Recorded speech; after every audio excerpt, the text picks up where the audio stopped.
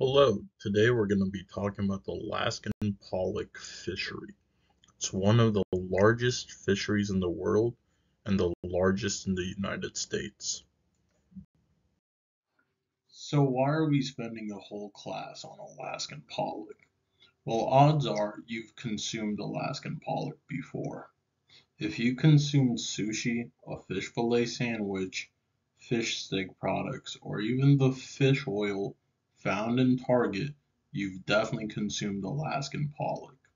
A fun fact is that 47% of the sushi products on Bento's menu has Alaskan pollock in it in the form of imitation crab.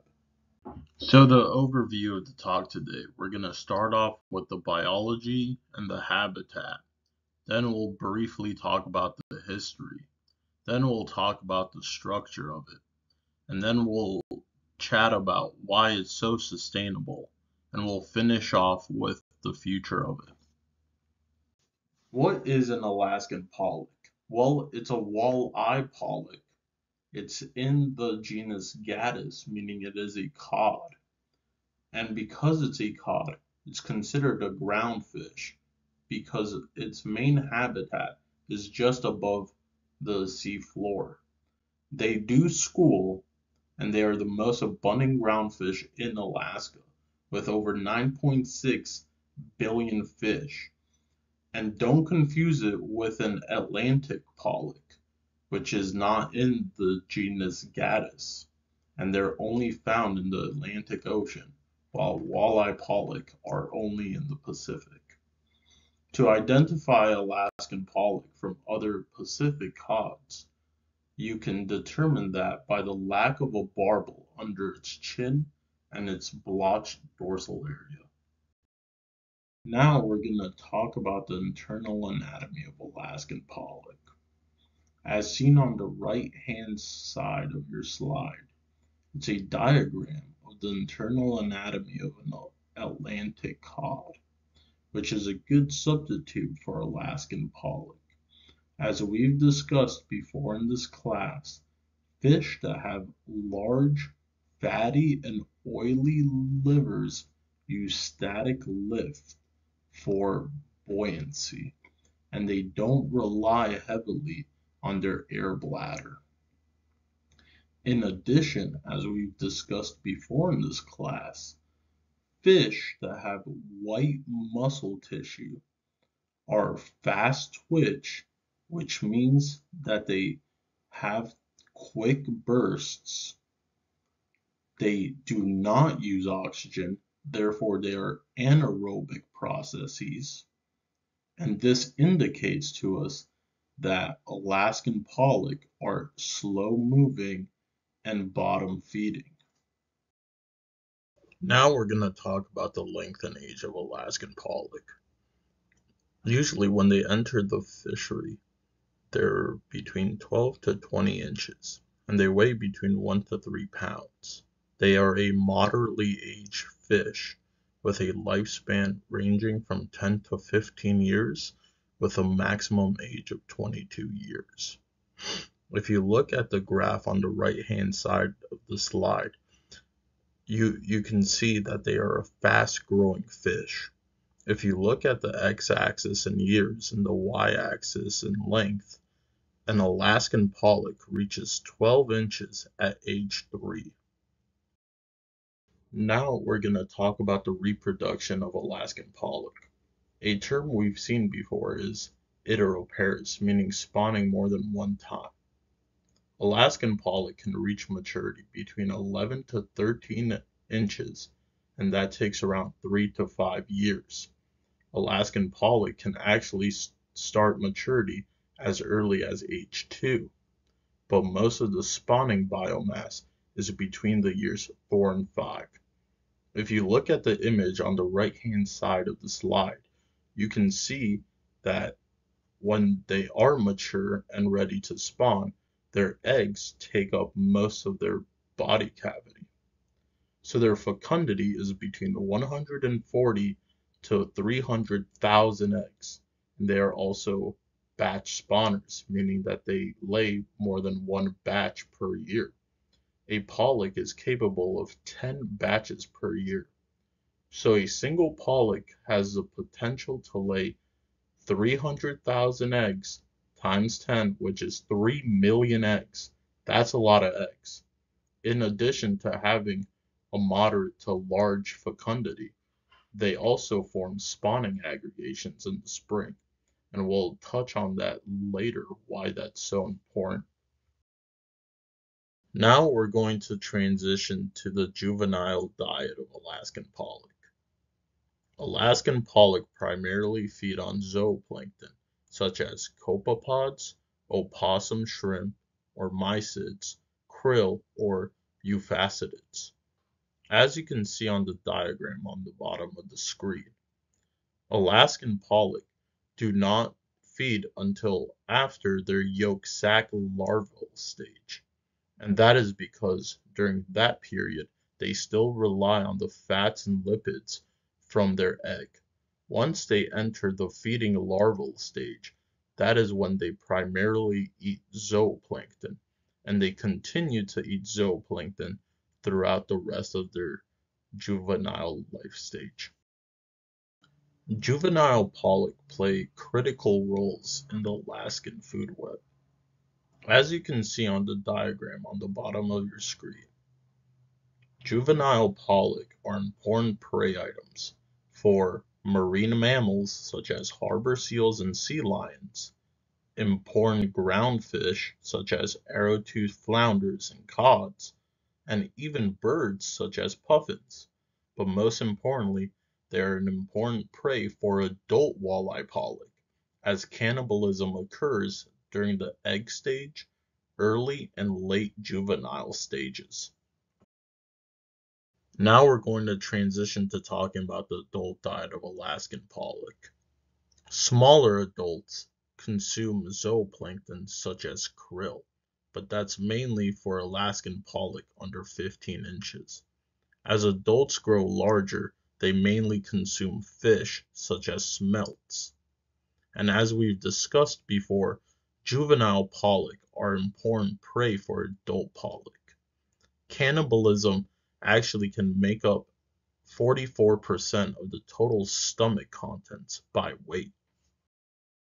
Now we're going to talk about the predators of adult pollock. Adult pollock and juvenile pollock are highlighted by the red boxes. As you can see, juveniles and adults share similar predators. Adult walleye pollock are predated on by arrow-toothed flounder, Pacific halibut, Pacific cod, and marine mammals such as stellar sea lions. In addition, let's talk more about the food web. As you can see, walleye pollock do not feed high on the trophic system. As you can see on the y-axis, their trophic level is between 3.5 and 4. And a lot of their prey are zooplankton, highlighted by the yellow boxes of euphasidids and copepods. And in addition, as we've spoken before, they also feed on capelin.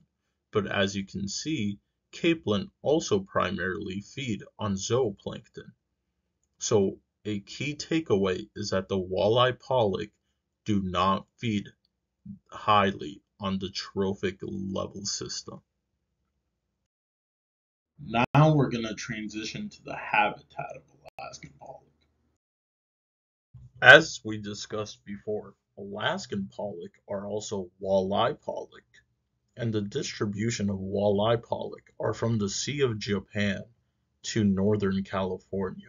So as you can tell, walleye pollock and Alaskan pollock prefer cold temperatures. As you can see, they're only found in high latitudes. Now we're going to take a deeper dive into the range of Alaskan pollock. As you can see on the map on the left-hand side, Alaskan pollock are found between the Bering Sea and the Gulf of Alaska. There's actually two distinctive genetic stocks of Alaskan pollock, with one being in the Bering Sea and the other in the Gulf of Alaska. They are divided by this archipelago called the Aleutian Islands, which is just south of Bristol Bay. On the right-hand side, this map shows that Alaskan pollock are heavily distributed in the U.S. economic exclusive zone and that there are fewer in the Russian economic zone. And we'll talk about why that's so important later in this talk. Now that we've talked about the range of Alaskan pollock, now we'll talk about their distribution with depth. As we've discussed before, Alaskan pollock perform spawning aggregations in deep waters during the spring season. After they spawn, these eggs move up the water column, and during the spring and early summer, these eggs hatch and they start to move inshore, and they actually stay inshore for about a year to two.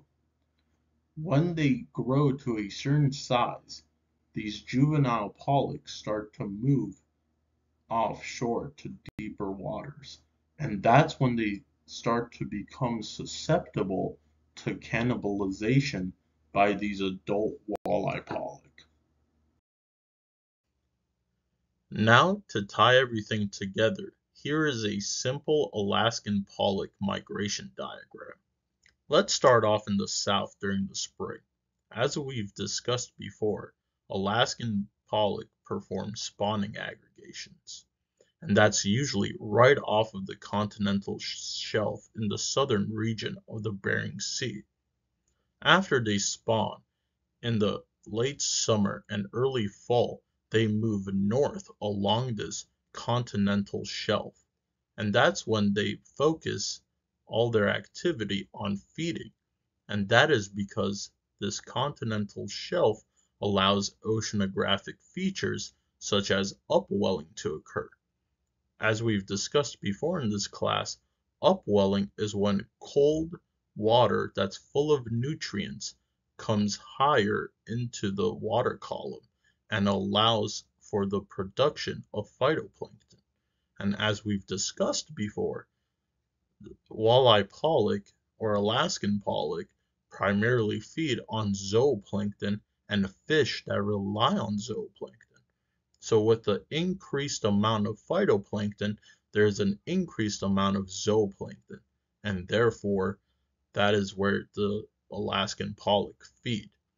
And after feeding, they start to move south right along this continental shelf again, where they're able to spawn. Please focus your attention on the Aleutian Islands. You see this port named called Dutch Harbor, which is the largest port in the US. So we'll talk about why it's important that these spawning aggregations occur so close to the port of Dutch Harbor. So how do these biological traits relate to the fishery aspect of Alaskan pollock? Well, to review, they're schooling fish and they form spawning aggregations, so they're way easier to catch for fishermen. And because they are primarily composed of white muscle tissue, that is a form of tissue that us humans prefer to eat, which means that there's a high demand for this type of fish. In addition, Alaskan pollock have really large biomass and are fast growing, which enables a really large fisheries for them. In addition, they have a young age and maturity, a large fecundity, and are batch spawners. So that makes them less susceptible to being overfished. So with a combination of all these factors, that is why Alaskan pollock are capable of sustaining such a large fisheries. Now that we reviewed the biology of Alaskan pollock, now we're going to focus on the history of its fishery. So please keep all of your fins in the time machine as we transport back to the 1960s. Before we even talk about the history of the Alaskan pollock, we need to understand why there was such a high demand for it in the first place. Well, that starts on the Atlantic Ocean with the Atlantic cod. As you can see in the figure on the screen, the catch of Atlantic cod rose in the early 1960s, and that was due to the introduction of advanced technology from World War II, such as sonar. This sonar made catching Atlantic cod and other groundfish very easy, up to the point that catches exceeded 700,000 tons, as you can see on the y-axis. Sadly, after the 1970s, the catch dropped extraordinarily, going from 700,000 to under 200,000 tons. And that is what made the demand for pollock increase. It needed to replace such a high demand of Atlantic cod. So, with the collapse of Atlantic cod, countries started to try to find a good substitute for it. So they packed their boats and headed west to the Pacific Ocean. And that's when they found Alaskan pollock.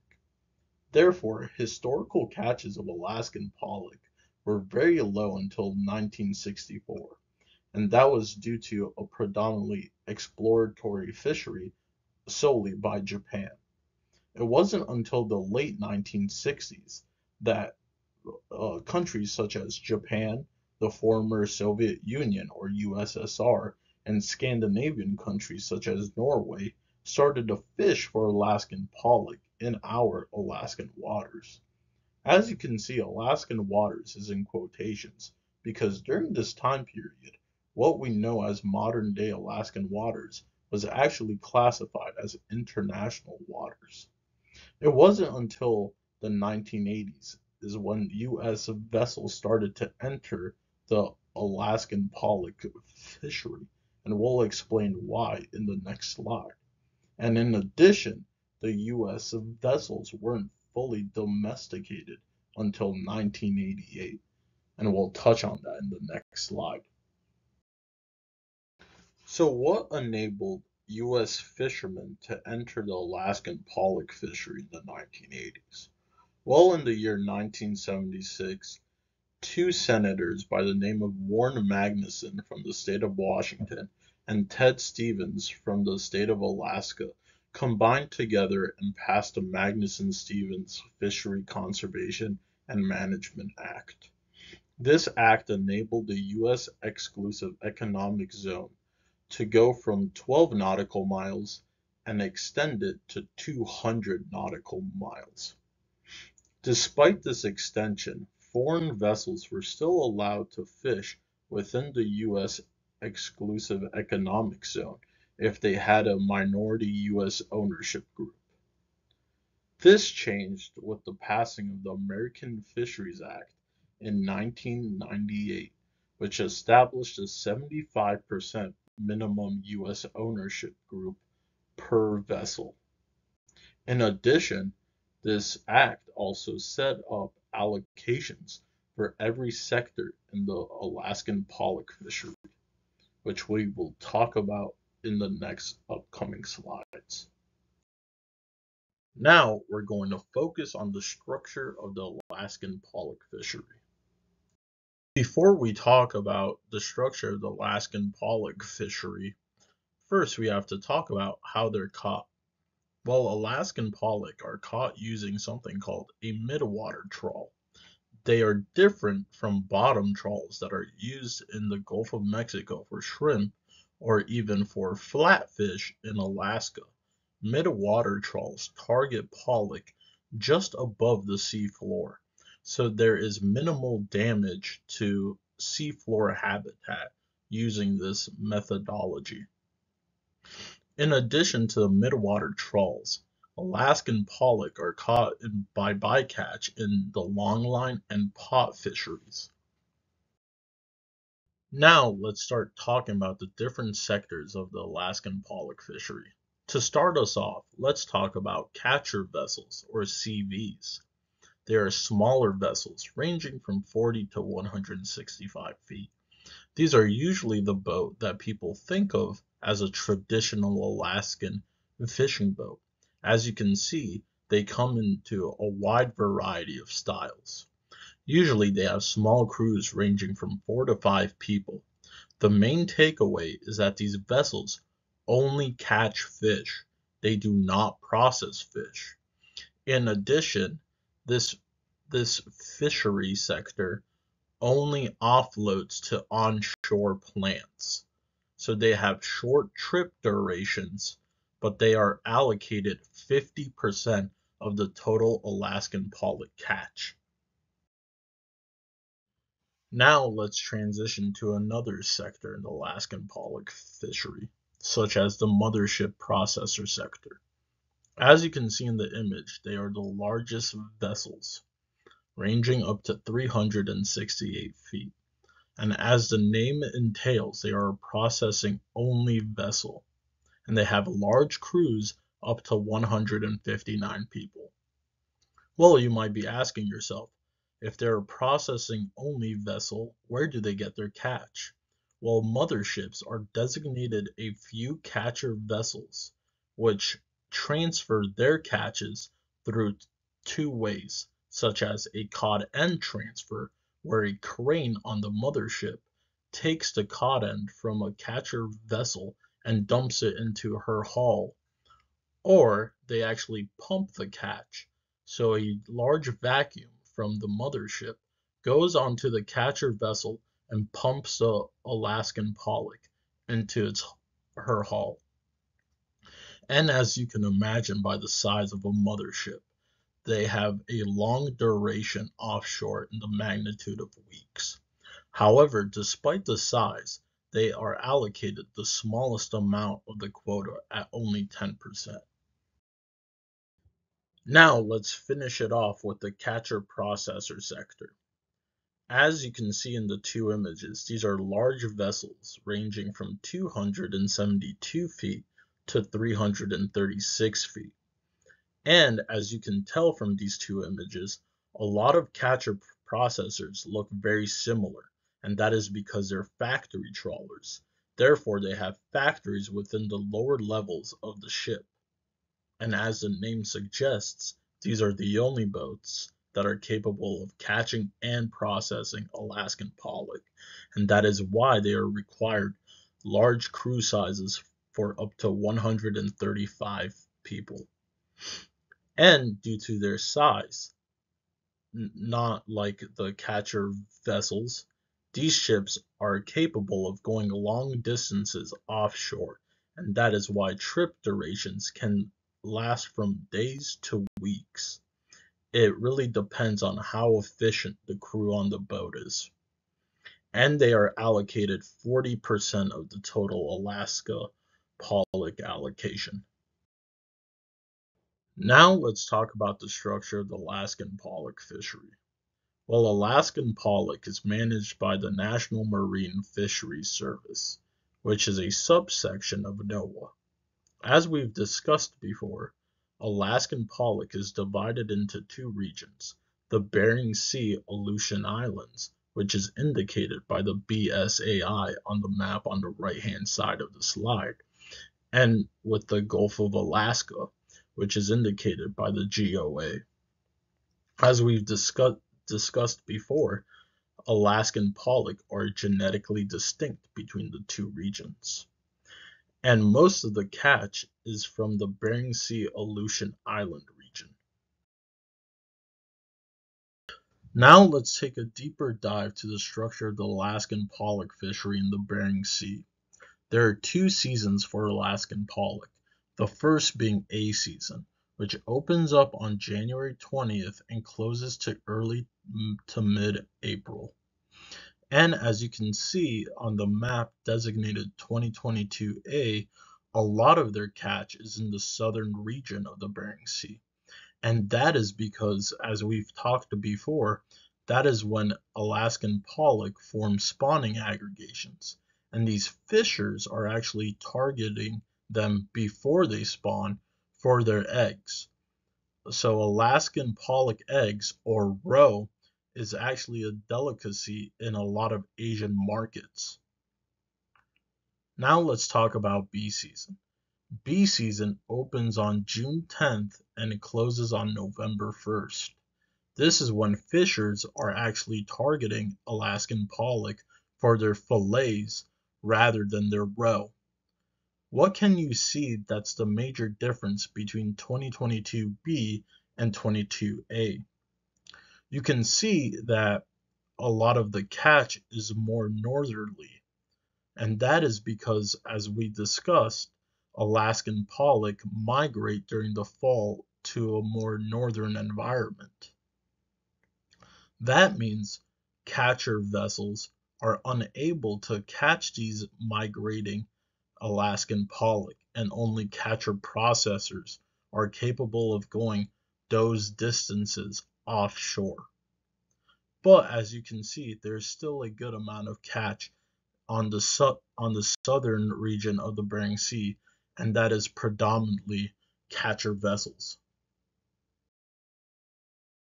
Now let's talk about the catch history of Alaskan pollock in the Bering Sea.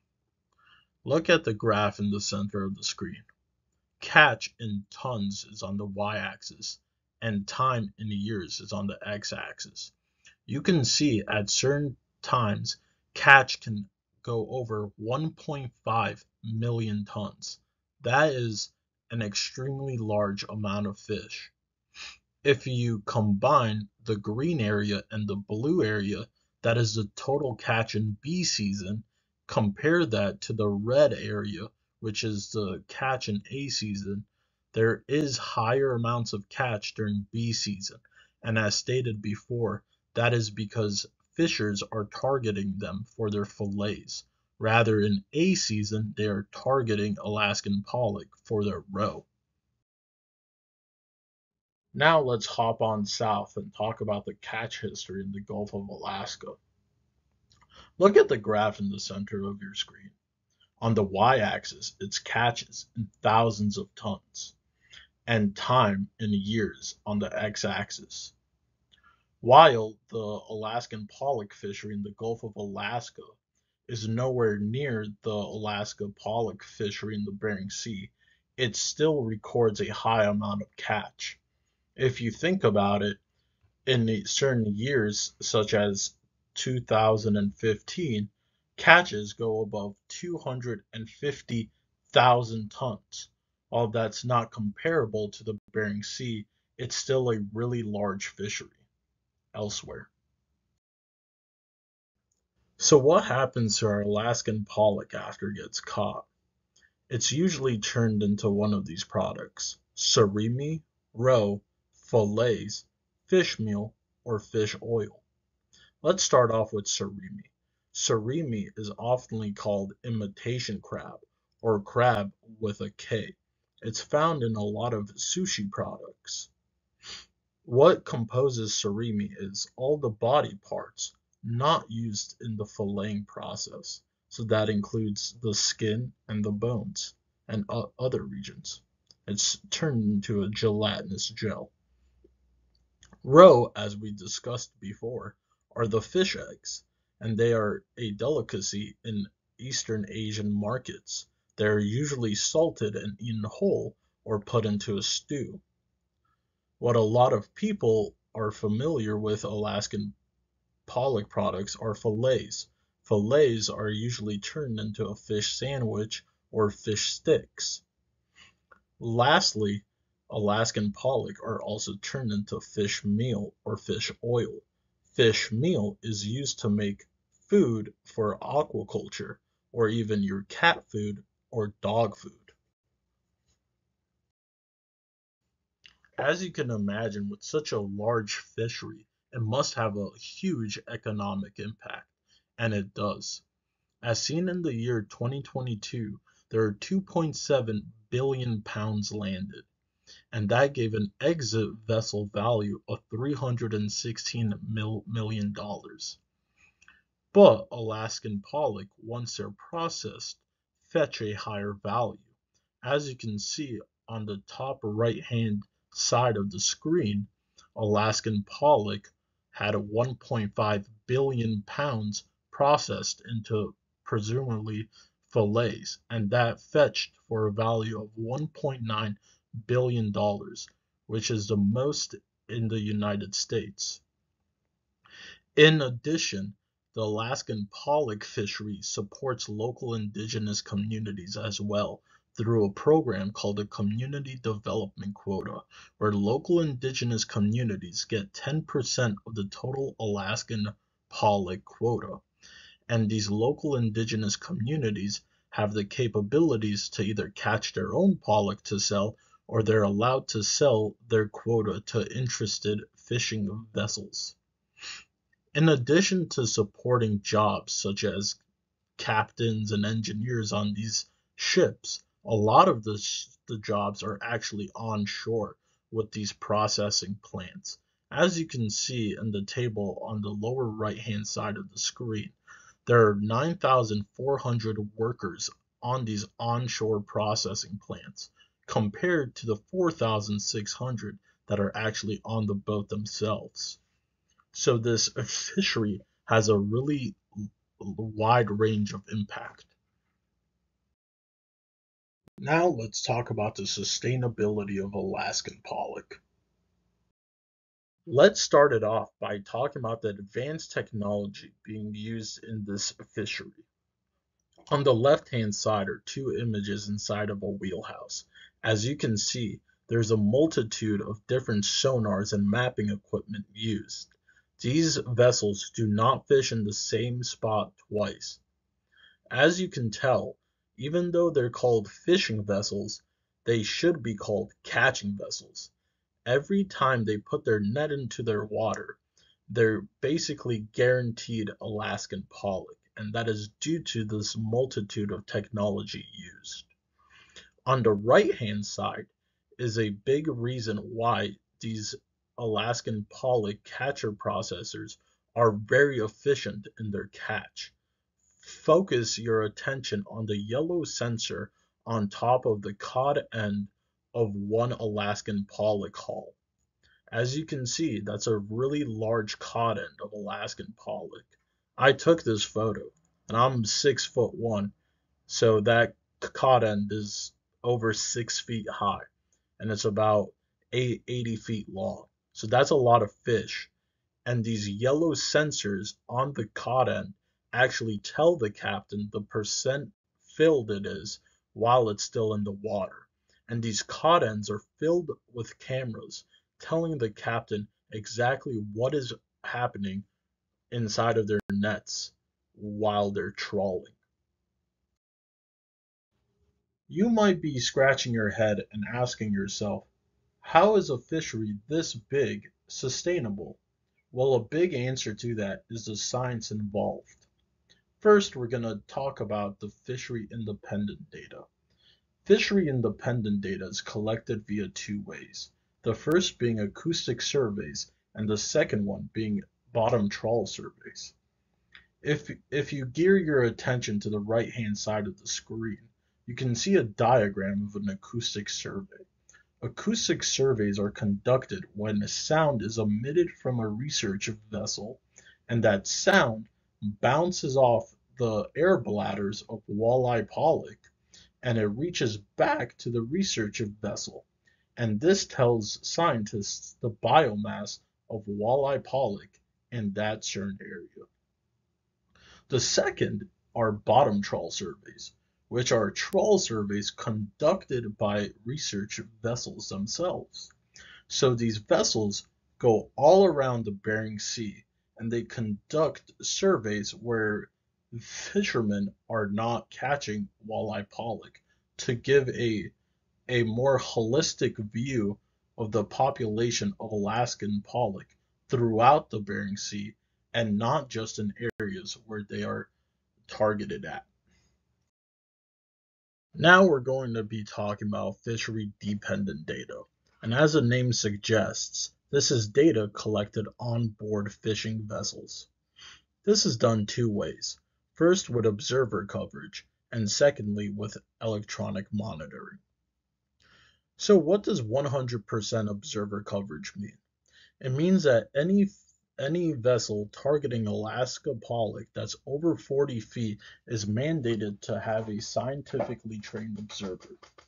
As being one for a couple of years, some of the duties that are involved include recording effort data, recording catch data, and recording bycatch data. Most of my time was taken by collecting this bycatch data. As you can see on the image on the right-hand side of your screen, there's a lot of different species caught in a pollock trawl. The redfish is called the Pacific Ocean perch, and you can see some squid. So why is it important to collect this bycatch information? Well, first off, because I am on a pollock trawler and I'm a scientifically trained observer, these pollock trawlers kind of act as a pseudo research vessel. And this is because not only am I collecting data on Alaskan pollock, I'm also collecting important information on other species found in Alaskan environments. That includes collecting biological specimens, such as otoliths for aging information, and even genetic samples of salmon.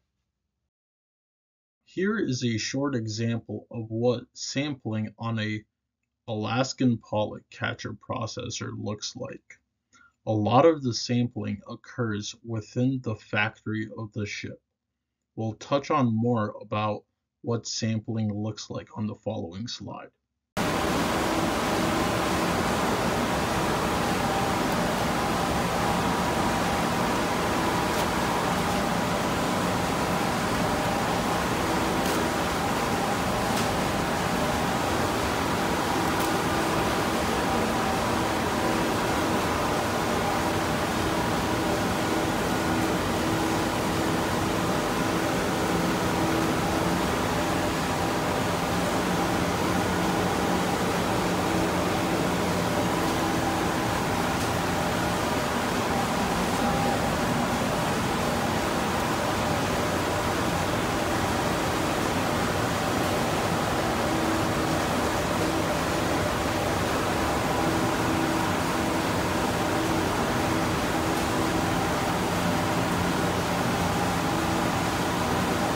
Okay, let's take a deeper dive into a sample from an Alaskan pollock haul. Okay, let's do a scenario. It's 3 a.m. You're on the 10th hour of your 12-hour shift. The boat just received a haul, and it's your time to sample. On top of that, you're in the middle of the Bering Sea where waves are 20 feet high. Okay, you go down to the factory to take your sample. You need to take a 15,000 kilogram sample, and within the sample, you see a variety of different species, ranging from Pacific cod to Alaska skate, Pacific herring, flathead sole, rock sole, pollock. You might be asking yourself, isn't it pretty hard to identify between the different sole species? Well, it is. And and being up at 3 a.m. and being tossed around by 20-foot seas definitely doesn't help the identification process. So, now that you've correctly identified all the different species within your sample, it's time to sort them. Every fish has to be sorted by species, and a total count of them has to be recorded, and a total weight needs to be associated as well. Then you take your subset of the pollock within that 15,000 kilogram haul. After that, you add up your bycatch and your pollock subset and subtract it from your total amount. This is extremely important since every sample is extrapolated to the haul. Luckily, you have to take 3 samples per haul, and that's about 33% of the entire haul. As you can see, this is a, a time-consuming effort to take a sample. Every sample can range from either half an hour to 2 hours, depending about the size of a sample and the bycatch within it. However, despite it taking so much effort and so much time, it's very important that you take the correct counts and weights. since this is one of the key reasons why the Alaskan pollock fishery is so sustainable. Now let's talk about the management of Alaskan pollock. Let's start off with the scientists. The scientists create an allowable biological catch. So from their surveys, they determine the amount of pollock that could be removed from the stock before herding it. This information is relayed to managers, and managers create a total allowable catch. So this total allowable catch, or TAC, is usually under the ABC. So there should not be any damage to the Alaskan fish stock. Then this TAC is split into individual transferable quotas or individual fishing quotas. This gives an allocation to every boat within the Alaskan pollock fishery, and this is beneficial since these boats do not have to compete against each other for this TAC. It eliminates the race to fish. We've briefly discussed about the bycatch in the Alaskan pollock fishery, but the Alaskan pollock fishery is extremely clean, with a bycatch being under 1%. However, due to the scale of the fishery, bycatch can still be an issue. In 2014, pollock was landed at 2.8 billion pounds of fish, and out of the 2.8 billion pounds of fish, 11 million was considered bycatch, so fish that were not Alaskan pollock. Bycatch usually consists of squid, Pacific Ocean perch, sole, and salmon, but mainly chum salmon. So we know Alaskan pollock is an extremely clean fishery, but is bycatch still an issue? Well, it can be. Let's look at the case study of Bering Sea Chinook salmon. You can see on the graph on the top right portion of your slide the number of Chinook salmon on the y-axis and years on the x-axis. You can see in the years such as 2007, the catch of Chinook salmon reached 120,000 fish. But in the year 2011, they implemented a hard cap for bycatch of Chinook salmon. So what is a hard cap? It means that the Alaskan pollock fishery is unable to exceed the amount determined by scientists. And it's done a really good job. As you can see, since the implementation of a hard cap, the catch of Chinook salmon has lowered exponentially. In addition to this hard cap, trawlers started to install salmon excluder devices, which are very similar to turtle excluder devices used in the Gulf. As pollock and salmon swim in the water column, salmon are usually higher in the water column than pollock. So once caught by a trawl, this salmon excluder device actually gives salmon an opportunity to escape from the caught end while still retaining all pollock. So to wrap up this presentation, now we're going to talk about the future of the Alaskan pollock fishery.